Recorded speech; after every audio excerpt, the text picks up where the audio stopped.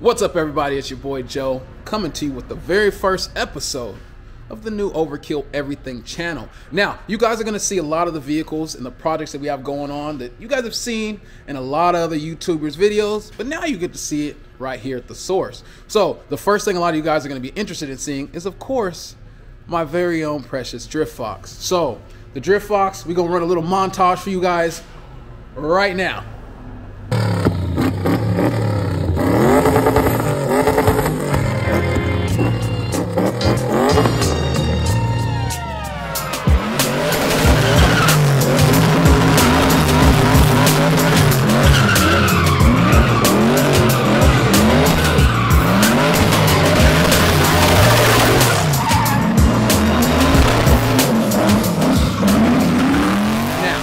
In that montage, you can see that the Driftfox is absolutely crazy, and what it is absolutely, it's kind of terrible. It's kind of terrible. Why? Because we haven't had a chance to really put enough time into engineering and structuring the vehicle the way it needs to be done. So what we made sure that we did this time around was take a little bit more time to engineer something that's going to work. The vehicle's been plagued with some issues that it had from previously when it was done and carried over with the new setup. And we kind of just wanted to put something together as an exhibition for you guys to enjoy over there on Hello Jensen's channel, also our boy Dab Squatch. And you guys have loved it to death. So I've decided to invest more into the money pit, and we're going to be doing some extra stuff. So we're going to run on over there. You guys are going to see it and see exactly where we're at and what we're doing with the entire Driftfox. But when we do, you already know, if you're at Overkill, there's just a lot of things that you're just gonna see. Just, you know, 900 horsepower packages on wide body, red interior, red eyes. 900 packages on TRXs.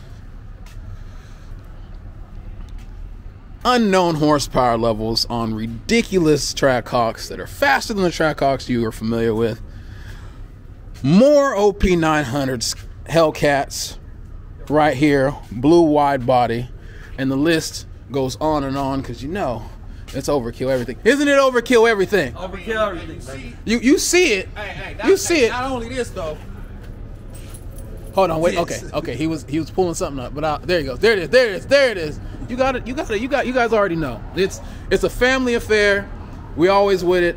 You guys know when it comes to NorCal, Hellcats, Trackhawks, Scat Packs, Evos, Skylines, Mercedes, this is the spot to go.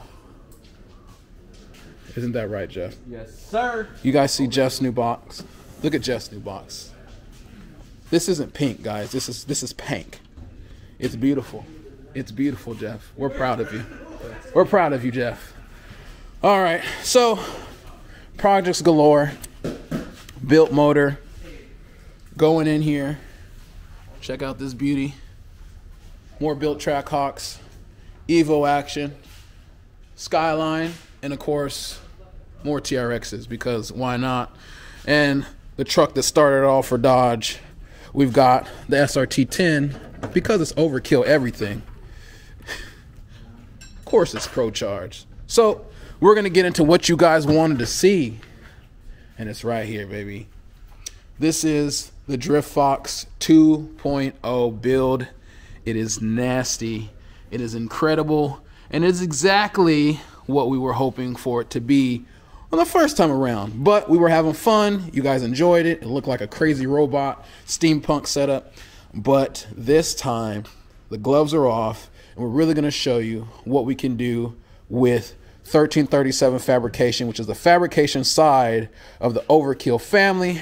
Check out our boy Stackhouse, the myth, the man, the legend, 1337. You guys get really familiar with that. Get really familiar with that logo because this man breeds nothing but excellence. As you guys know, you guys saw the way this car used to look.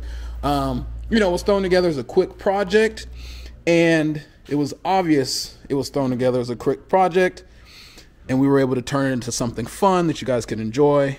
But in doing that, of course, we had to come back and really change things up. So what has been changed on it? We're going to go into detail a little bit here. So the original version we'll go ahead. Shout out to my editor. Dab, go ahead and sit something right here. We want to see what it used to look like.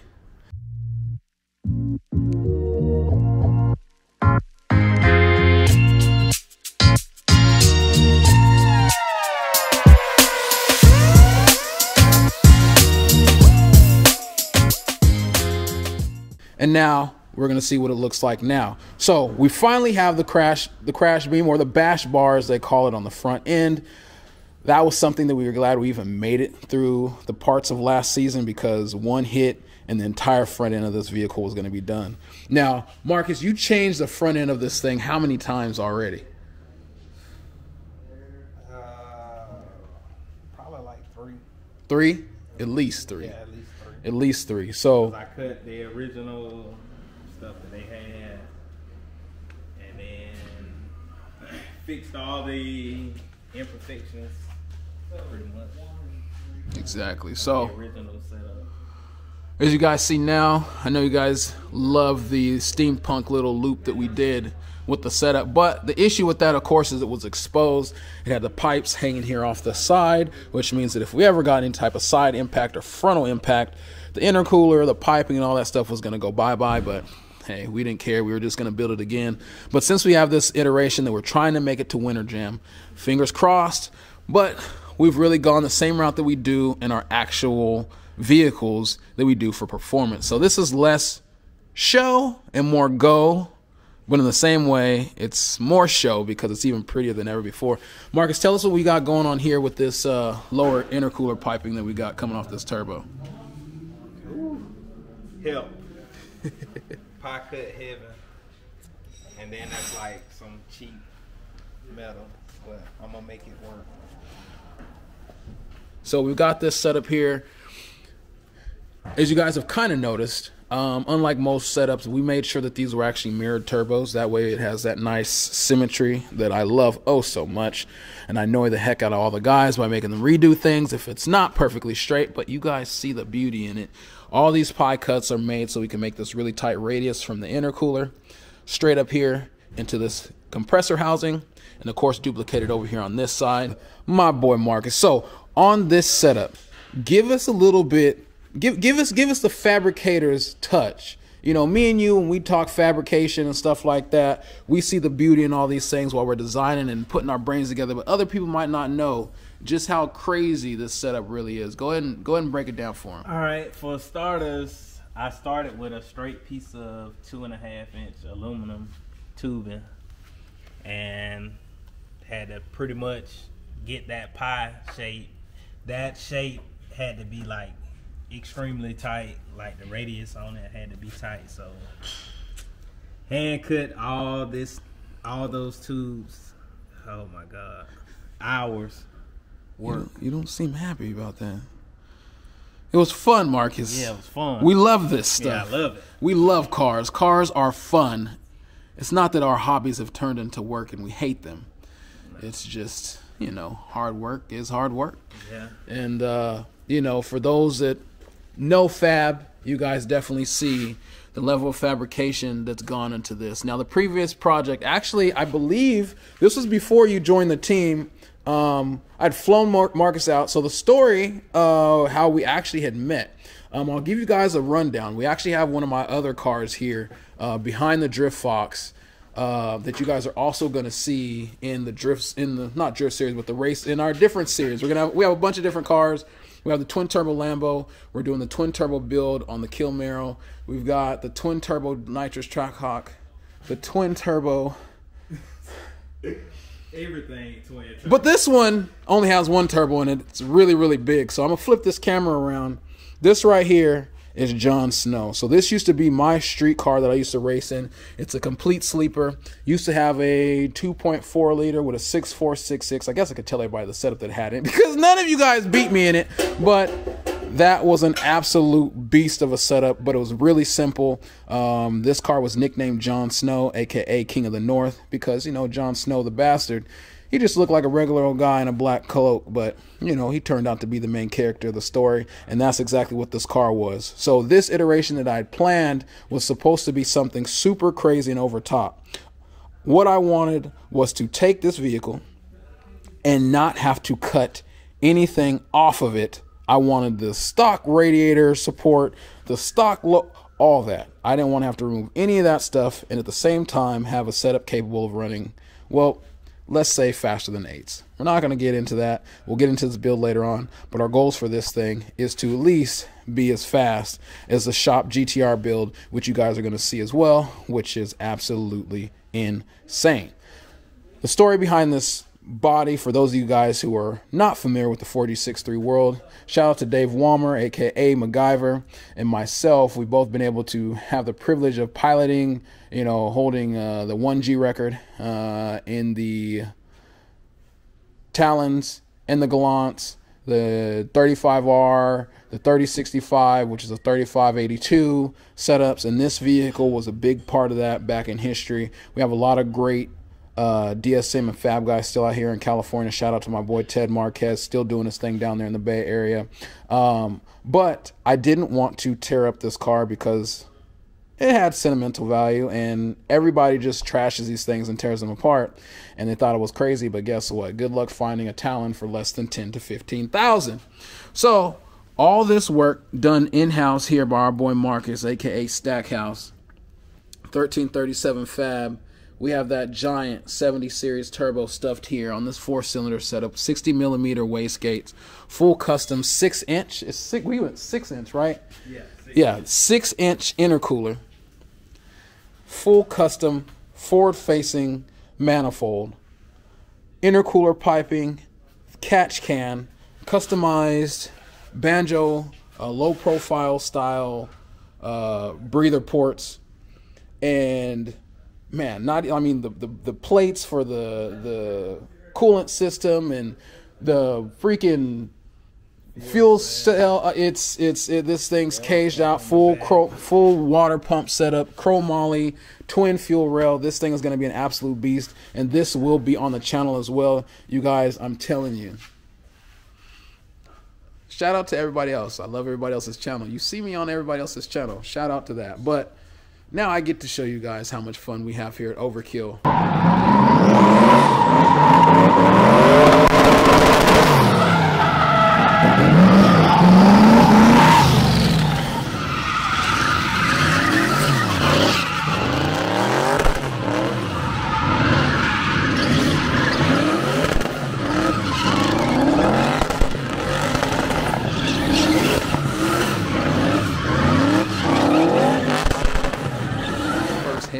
And you guys are going to see some crazy things, and the Driftfox is going to be among those. So, as Marcus said, he went out here. We finally have a bash bar on this thing. We were fortunate enough to make it through last season without Jensen running to the wall. Shout out to Jensen. Good job. We appreciate that. We didn't get a chance for it to stay on the freaking track long enough because it kept overheating, but that's another thing that's been addressed. And I don't want to reveal exactly right now what happened, but as you can see, the radiator is no longer right there. And that means that the radiator is going to be in the back. Now, as we slide over here to the back, some of you guys have seen back here, this is the way the fuel cell was set up before. Yes, I don't like it, but yes, it will get changed, but it works for now. I've already got way too much money into this car for something that's not bringing in any type of income, but is strictly used for entertainment for you guys. Then I'm going to at least try to hold on to something on this thing that actually works the way it's intended to. So as long as the fuel system's doing what it needs to do, we're doing just fine. As you guys know, this setup is it ranges in between 600 to 800 horsepower, depending on what track it is. And we really shouldn't need to turn it up higher than that. Even though those of you guys familiar with a 6.0 twin turbo Fox body setup, this car push could reach well over 1,200, 1,400 horsepower, but we're never going to need any of that. So this fuel system is going to work just fine. Eventually, we're probably going to, lower the fuel cell, move this whole thing back here, but we have a little bit of a time constraint. So you guys see this radiator right back here. Marcus went ahead. As you guys know, we had to do a lot of upgrading to the entire structure of the vehicle. The cage and everything that was in it was unfit. It wasn't up to snuff. It wasn't really doing anything, and it was probably more hazard than it needed to be versus not even having a cage. But Marcus was able to knock that out when he came out here last time. And, you know, that's exactly what he was able to do. Like I said, when he came out here last time to put the Driftfox together, I had met him building the setup for the Talon that we showed right there behind you. And he had made me this custom manifold. And after that, 2019, he built me that manifold for that car. And ever since then, he and I, you know, we were like this. This is my brother from another. And when he came out here and showed me what he could do, and he said, hey, you know, I can fab, I could do it. Just need the opportunity to show everybody what he can do. And this is exactly what we're going to do. And check this out. What we're going to show you right here is, no, we do not have the rear mounted setup with the Lexan window and the big cutout. The thing I don't like about those setups is when you're working with airflow, usually the air does not get into the actual opening when the car is sliding left or right. The fans that are inside are very important because that's what's doing most of the cooling. That's why they have 4,000 CFM setups, and they need to be able to pull the air from the scoop instead of feeding the air through the scoop. That is why it works with them being back here, because this is usually like a zero dead zone, especially if those guys have the wings back here. That air goes right over the top of this, over the wing, and it does not go down into that opening. That opening is simply there for the fans to draw in cold air. However, I envisioned something much greater than that, and the man, the myth, the legend, Marcus himself was able to create the exact ideal setup for this situation. So on either side, we have two 4-inch ports, right? So those of you who do not know how CFM and any type of those, you know, volume systems work, two 4-inch ports does not equal an 8-inch port. Two 4-inch ports is actually closely related to a 10 to 12-inch opening, which means this thing is able to move crazy amounts of CFMs because we have two ports on either side. And what that means is with the angle that the scoops are, when the car is driving straight, air is being directed directly in towards the radiator.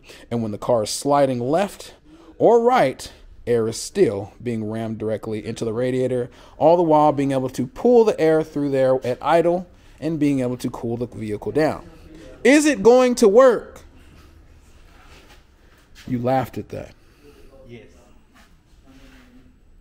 Of course it's going to work. And if it doesn't work, I'm going to set it on fire, or Jensen's going to catch it on fire. Yeah, Jensen's probably going to set it on fire. Jensen, don't set my car on fire again, please.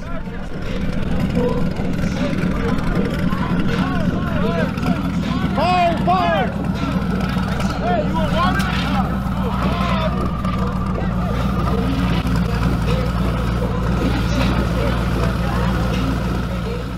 Please don't. Did you we're still cleaning up from the car being set on fire and the fire being put out with fire suppressant while it was still on. Thanks, guys. Turn the car off next time.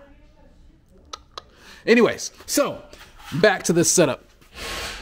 You have the funnel, well, the tubing that come right off of here. Marcus did a ridiculous job creating these boxes that come off of the windows, and then we have them feeding right here to this dead port. And as you can see, the radiator's right in there, and the fans, there's going to be dual fans on the backside. Now that fan in there is 2 times bigger than the original, 2 times bigger than the original radiator, which is right here.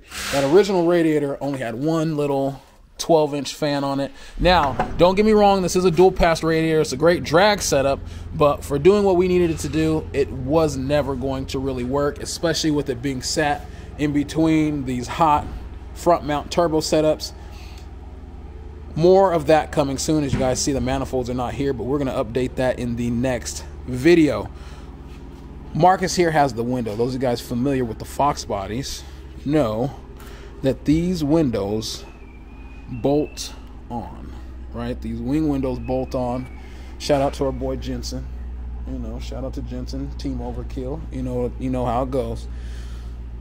Now, on this setup, these panels, Marcus fabricated them too. So these panels are all able to be removed.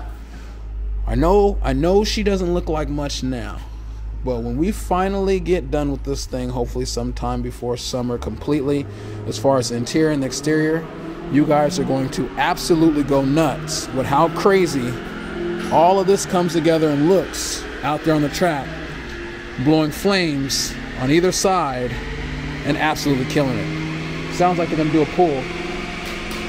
I want to hear the sound of my people.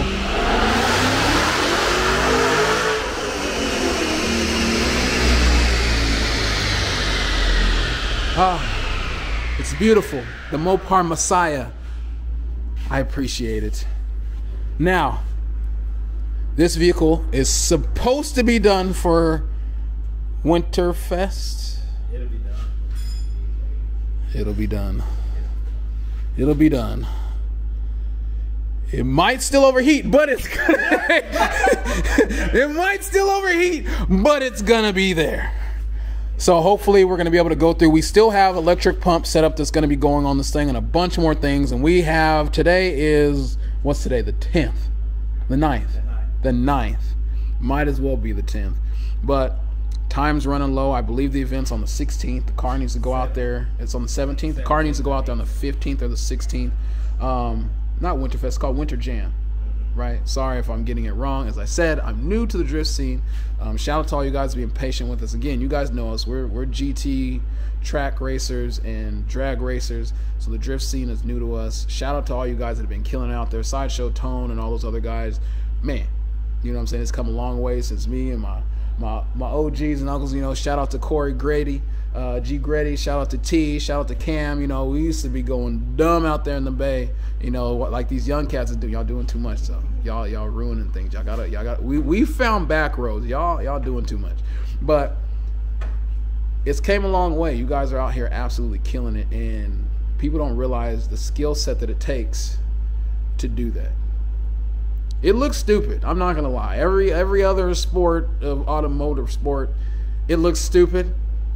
But the beauty in it is the fact that it's so chaotic, and those guys are in control the entire time, and that takes a level of skill, of coordination, of familiarity with the vehicle, with the car. As you can see with the overheating issues of this vehicle, it's not as easy as it looks. So these guys really need to get more credit than they're given. And shout out to you guys in the drift scene for doing what you're gonna do. And that's why we had to jump in there and have some fun. And it's overkill, baby. So we couldn't just do something normal. We had to overkill absolutely everything. So those of you guys that aren't familiar with it, go check out Jensen's channel. Go check out the content from Rob Dab Squatch. You guys will see this bad boy. It's a early 90s Fox body, full custom wide body, 6.0 LS, Holley, full Holley management system, the Terminator system, full custom intercooler system by 1337. Our boy Stackhouse Marcus put that all together.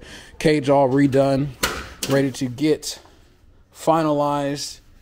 Full 13-inch screen. Now with rear mounted radiator setup. This bad boy is going to be killing it this season. So shout out to you guys for being really patient with us. I am extremely thankful that any of you guys are even watching this video. It's fun to be able to finally share with you guys what we do. I know I'm super busy with the shop. Shout out to my guys over the shop that weren't mentioned. Shout out to Jeff, Salvine, Heido, Zeke, those guys that also allow for me to be able to do what I'm doing right here with the camera in my hand. You guys remember me. I was the one underneath the cars, dirty, wrenching, and all that stuff. And I always wanted to bring you guys the content and couldn't do it until now. And you guys are finally going to get to see truly what it means to overkill everything. Peace.